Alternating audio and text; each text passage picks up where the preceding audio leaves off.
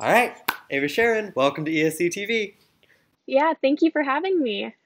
All right, so you are a member of the officer team of Excess Project. Tell me a little bit about what your club is up Yes. to these days. Yeah, so right now we're working on adding some new products to our SAS catalog for our sales coming up next year.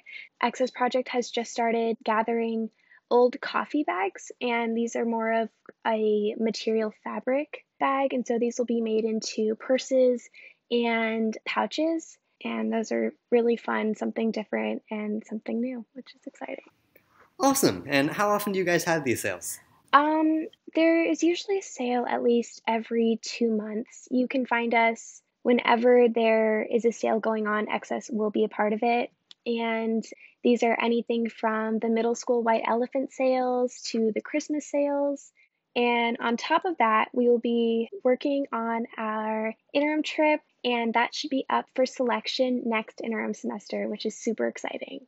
We're going to be going down to Jakarta, and on that trip, you will get to experience the trash picker community, and you will also get to see the Excess Project house where they sew and create all of the products, which is super fun. That's awesome. Yeah. All right, well, thank you so much for being with me.